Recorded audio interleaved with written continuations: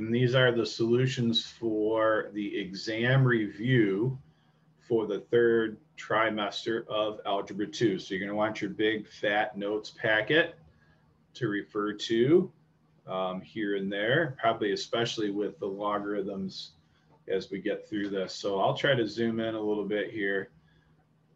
I've got these problems worked out ahead of time, so I can be very good at explaining what's going on. All right, first page. So in this simplification of the logarithm and the exponential, you want to get at, since those bases are the same, that's like an inverse effect there. You solve an exponential with a logarithm. So whatever in the exponent position, that's going to be the answer. And on number 2, whatever is in your parentheses, that's going to be the answer. And it's whatever. It could be a number, it could be a variable expression, it's whatever is in those positions, that is the solution to that simplification. All right, it's important that you know on problems 3 and 4 that you get the exponential statement or logarithm statement alone on one side bare first. So I need the 2 to the x minus 1 by itself. How do we do that? We divide by 5. And then to solve that, you're going to do a log base 2 on each side. Okay, so I have in my highlighting the kind of the solution step. And so by doing that, the x minus 1 will come down, log base 2 of 5 on the right, and then you would add 1. Now, in crunching that out on your calculator, remember the change of base formula where you do log of 5 over log of 2 plus 1. Okay, like this, divided by log of 2 plus 1. Okay, that's the change of base that you should be familiar with. Problem 4, let me zoom out just a little bit here. Okay, so you want to get the log base 3 of 2x minus 1 by itself on one side. How do you do that? Well, you subtract 6 to start with, and then you divide by 3. So you get 6 when you subtract 6 and then divide by 3. 6 divided by 3 is 2. So log base 3 of 2x minus 1 equals 2. Now, both sides of that become the exponent. Go to the exponent position with a base of 3. Okay, that number there will determine that. And so this is where you use your rules of simplification. Whatever in the parentheses there, that's going to come down.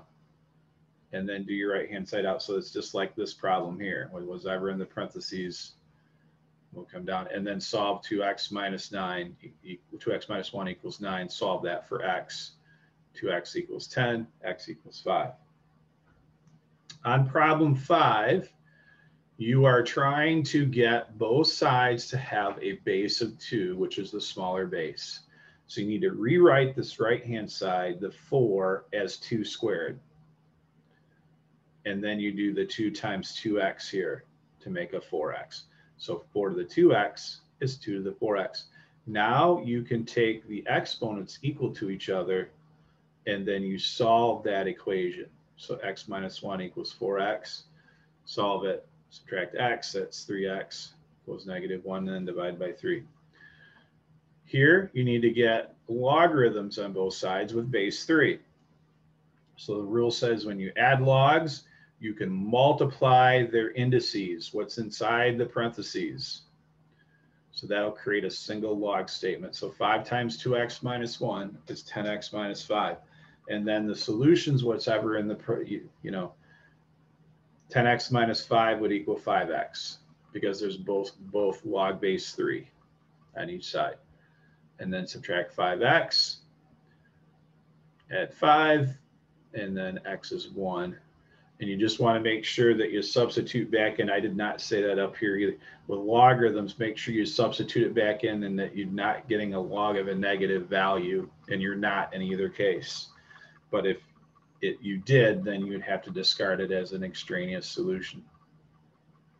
All right, so problems 7 and 8. What's going on? We want to use this equation.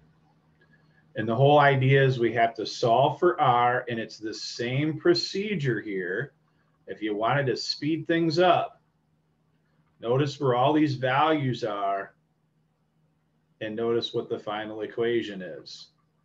So you put in the y, which is 14, the original amount, which is 34, times e, which is a number, it's a base, the natural exponent, to the r, which we don't know, times x, which is a value of time, which is 8. And with all of that, we have to solve for r. Okay, so you divide by 34 on each side. You get 7 over 17 when you reduce that. And then you got to do log base e on each side, which is ln. Log base e is ln. So ln of 7 over 17, that's the reduction of 14 over 34, equals 8r times ln of e. Okay, so log base e. But all you got to do is notice, you know, and then divide by 8. Where do all these values fit in here? This is what you're going to do every time to solve for r. Ln of 7 over 17. So it's the amount that you got present after so many years over the initial amount divided by the time. That's the r value. And then that gets put in here. So your x and your y are always, the x is an amount of time, the y is an amount that's present. So 0, 34, these are the two coordinates you have here. I know 0, 34. I also know 8, 14. Okay, so the x and the y are time and the amount left. You can use on number 8 the half-life formula because it's always going to work that way. Or you can substitute in 17 half-life, that's half the original amount. Okay, and you're going to get 0.5 when you divide it out. And then you got to do log base e on both sides, which is going to give you an ln of 0.5 on the left every time. It's always going to work this way. The ln of 0.5 will always be there because when you do this division, you're going to get 0.5. So just do the formula, ln of 0.5, that's always part of the formula over r every single time. This one, ln of your amount present, so this would be your y, ln of y over a divided by x. Ln of y over a divided by x. That's all it is.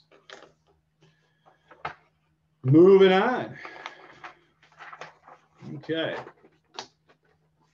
Problem 9, the answer is yes, because when you divide backwards, so we're trying to fit it to this. So this is the second quiz now. When we divide backwards, it's giving us a continuous answer, the same answer over and over of 1.1. So when we construct our equation, it's 1,000, which is our initial amount, times 1.1 to the x. So if we didn't get the same thing when you divide backwards on the y values, then it would not be an exponential. Same thing here, but with the x values. When you divide the x's backwards, does it give you the same answer over and over? It does, so that's the b. So you're dividing backwards are the b values in each case, and then you have this extra 1,000 that you need to put in front here in part A. So if it doesn't work the whole way, then you can't write an equation. So those two are pretty simple to figure out. Okay, and I think that takes us, this might be quiz 3, I'm not sure. Okay, so this is inverse material. So this just means that all y's get switched to x's when we go, back and forth from domain to range, y-intercept to x-intercept, vertical asymptotes to horizontal asymptotes, vice versa. So 0, 4 would go to 4, 0. Composition of functions. So you figure out the g of -2 means put -2 into the g function.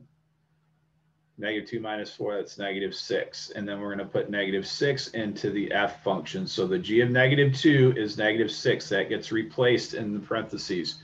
You throw out the g of -2, you put the -6 there. And then the -6 is going to get put into the f function.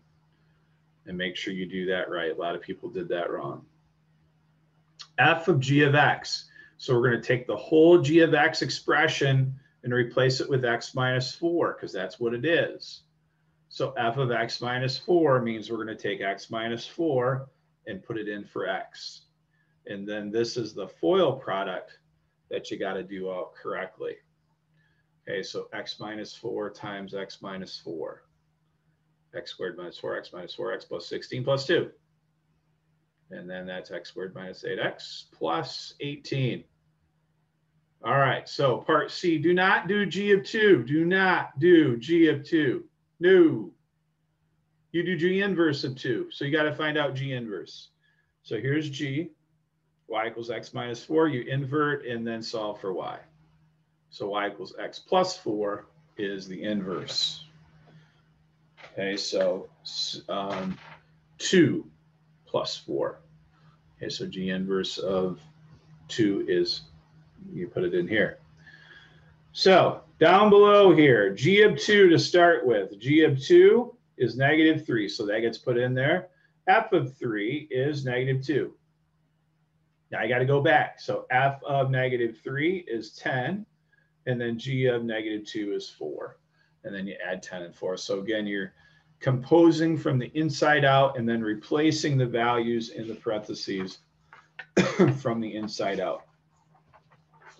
All right, with graphs, what are we doing? So g of f of 0. So f of 0 is -3. That goes there.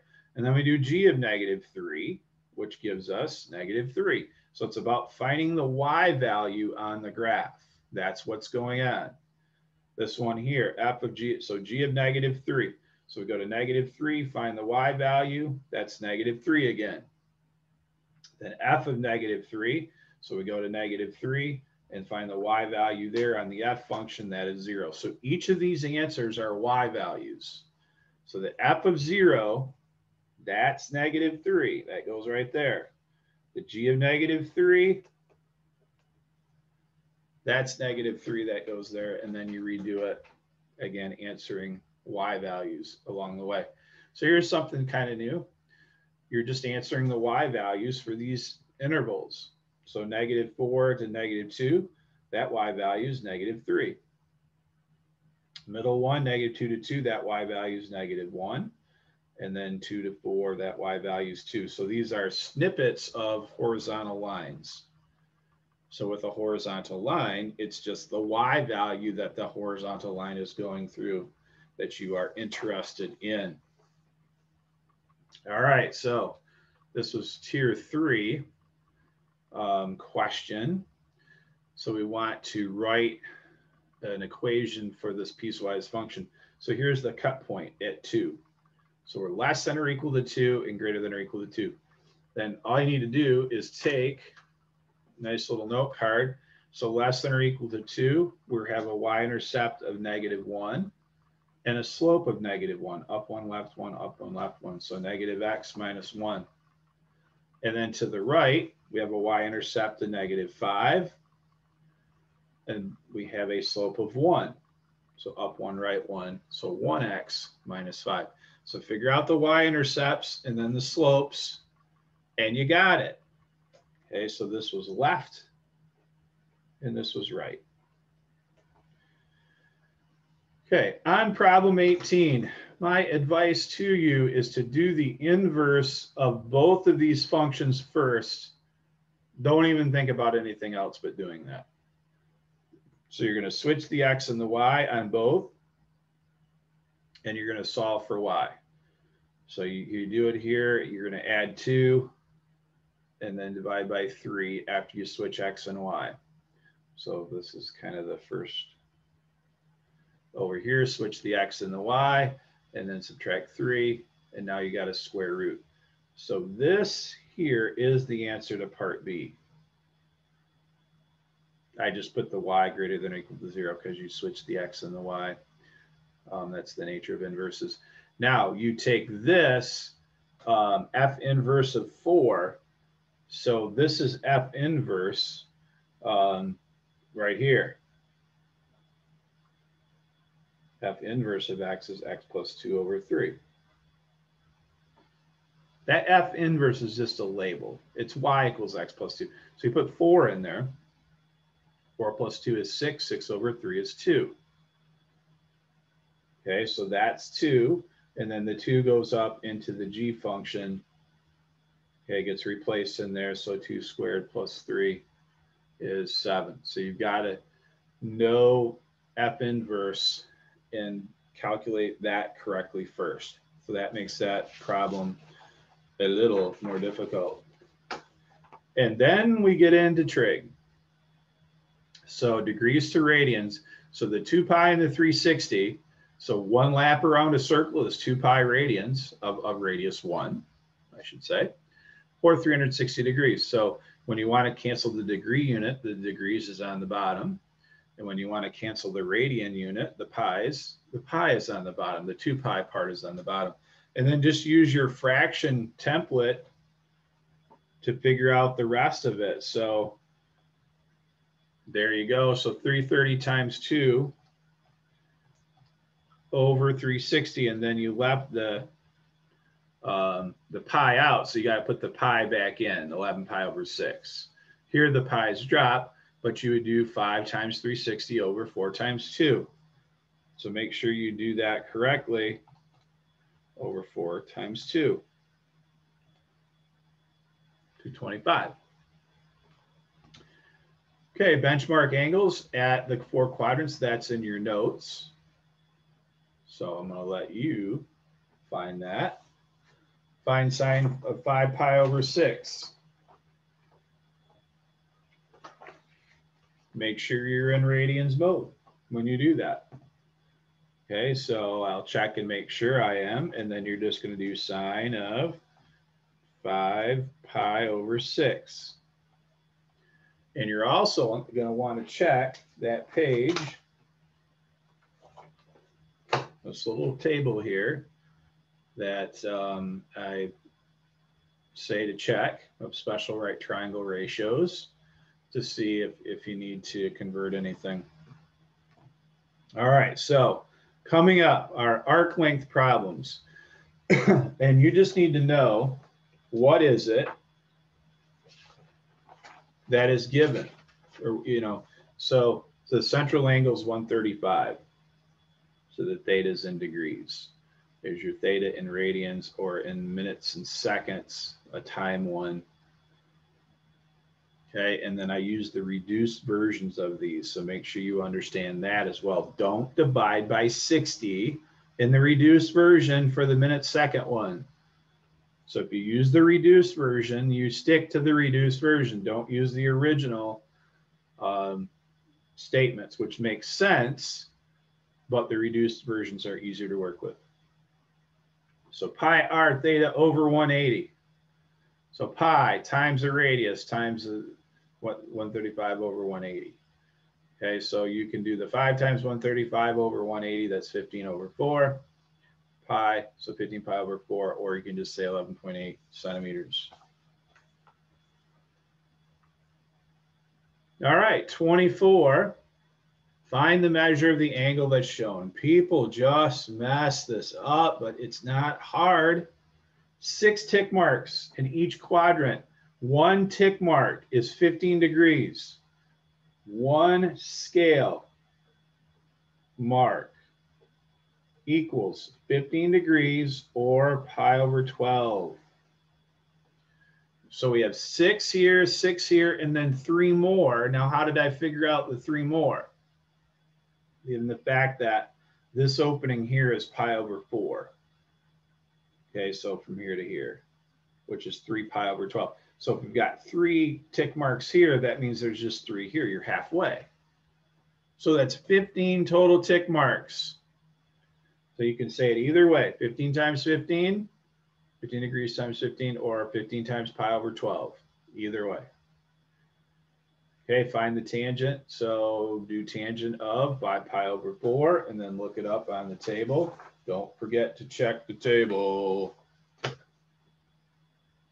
Don't forget. 26 and 27 are about using the correct formula on the arc length page again. Okay, so central angle is given in terms of radians this time.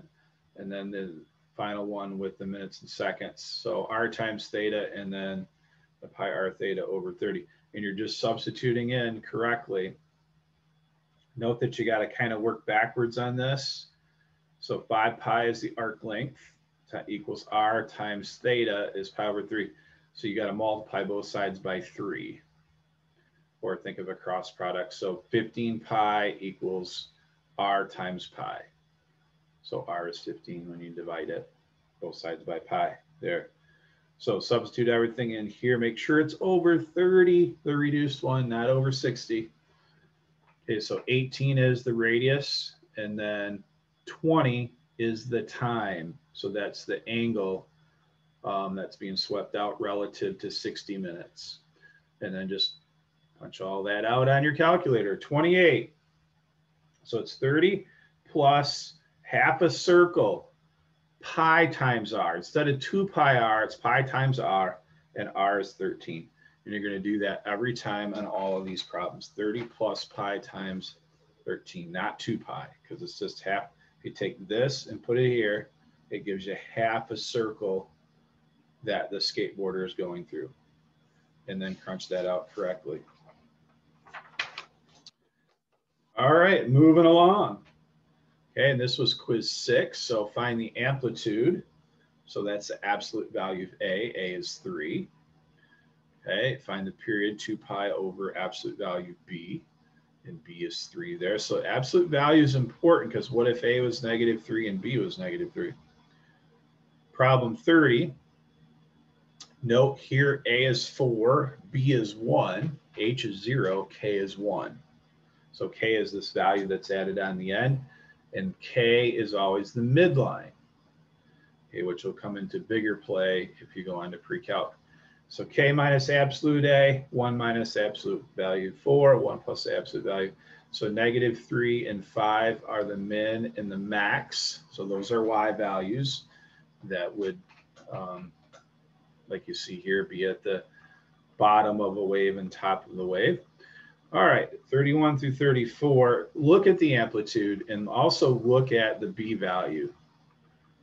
So the higher the B value, the busier the wave. And I see that our B values are the same. All right, so sine goes through 0, 0. So these are both sine here.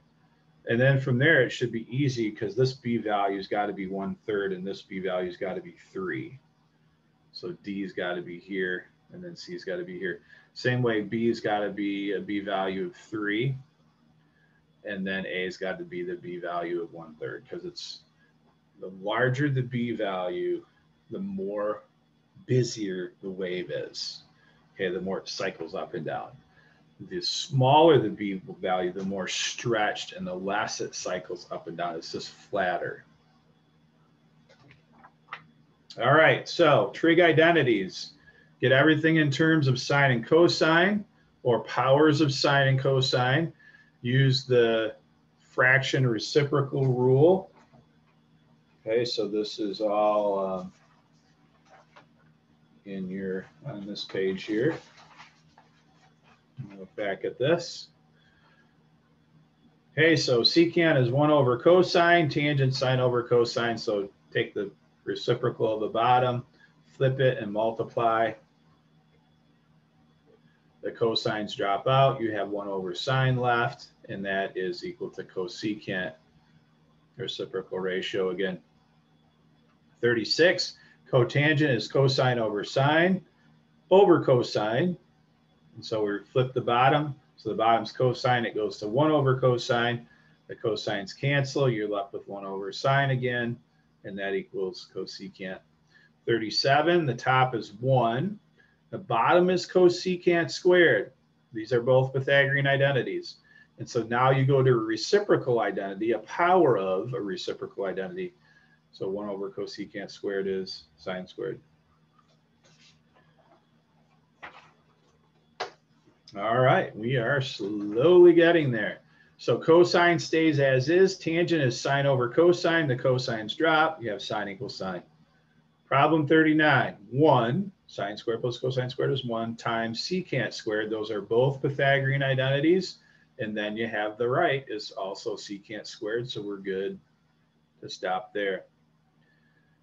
Okay, on problem 40, you want to figure this out. So your A is 1, your B is 2, and the H and K are 0. So K is the midline. That's very important that you understand the midline. And so pi over 2 times B, B is 2, so pi over 4, and we need to turn that into 12ths because it's this here that tells us the scale mark skip. So that's going to determine these here. And then just to get your first y value, you know, so this is 3 pi over 12. Do sine of, you know, 2 times 0. Sine of 2 times 0. That's 0. Then do sine of 2 times 3 pi over 12. That's 1. So you know you're cycling up and down by 1. So we come back down to 0 to the midline, back down to -1, then back up to 0, which is the midline. So how does that look? So you graph 0, 0, you graph 3, 1, you graph 6, 0, you graph 9, -1, and 12, 0. And you make this kind of above the midline, it looks like a parabola opening down. Below the midline, it looks like a parabola opening up. That's true for sine and cosine waves everywhere. You need to learn how to graph those relative to the midline. And then last but not least, okay, we have our data. Okay, so 41 and 42 are about, well, 41 is just a general question about the min and the max and the range. So if you're given the largest number is 25, the range is 15, that means you have to go 15 less to get to the minimum. So that'll be a question about the min, the max, and the range, a very simple question. 42 is a question on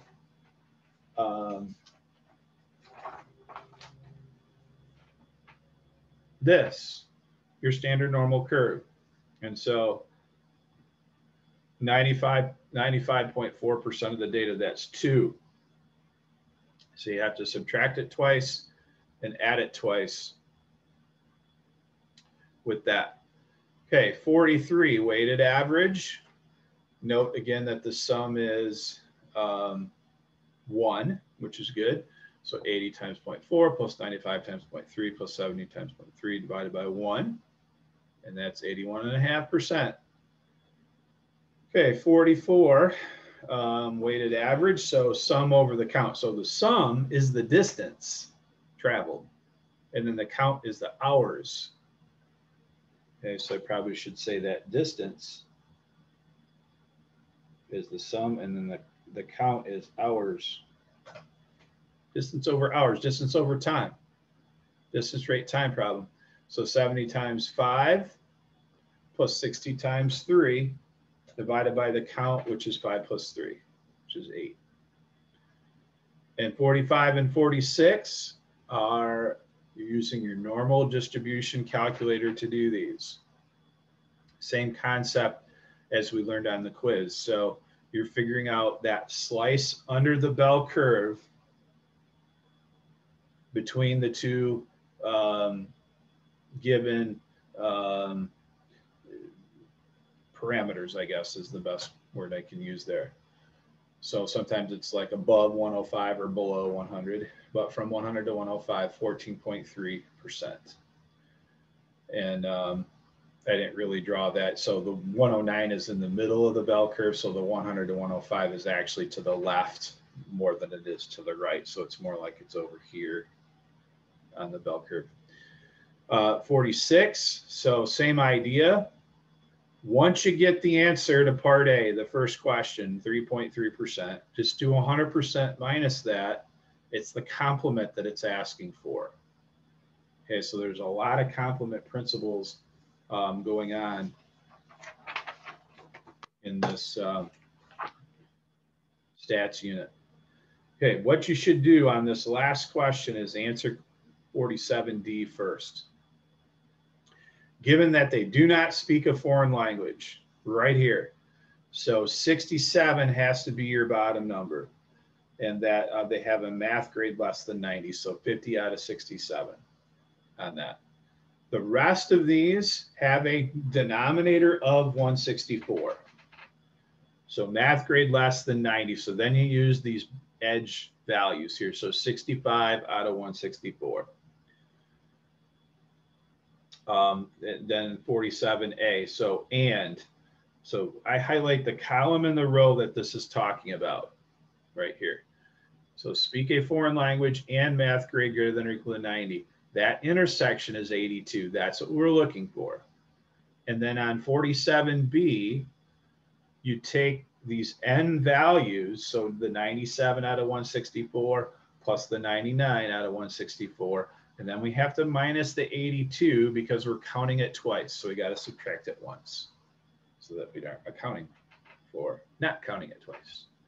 So that's 69.5. So you use 97 plus 99 minus 82 over 164. And then 47C is just answer the question, 65 out of 164. So the stuff highlighted in green, you're getting those values from the boundaries of the table. The 82 comes from an intersection on the table. Okay, and then the odd duck out is 47, where the 67 is a boundary value. That should have probably also been in green. And then because we're restricting ourselves to just that column. So 47D restricts you to just a column or just a row based on the given that part of the question. Okay, and that is the exam review for the third trimester of Algebra 2.